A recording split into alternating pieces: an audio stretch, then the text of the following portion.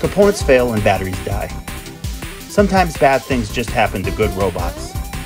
To keep a bad situation from getting worse, always have a current backup of your robotic system. It's incredibly easy, and we're going to show you how to do it here. All you need is a USB drive.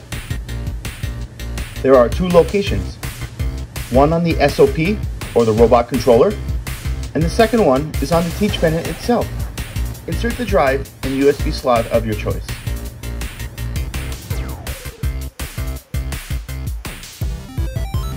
Go to the menu button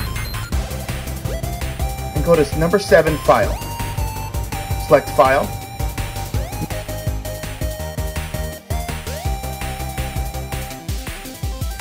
We're going to select Utility.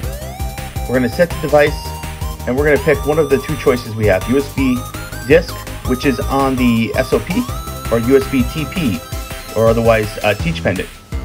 I like to go to the USB disk.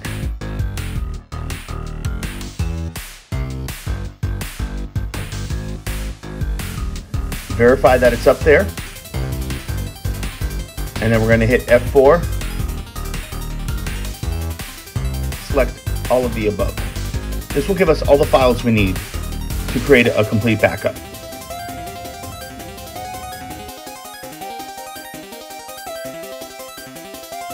You've now backed up your robotic system. Congratulations.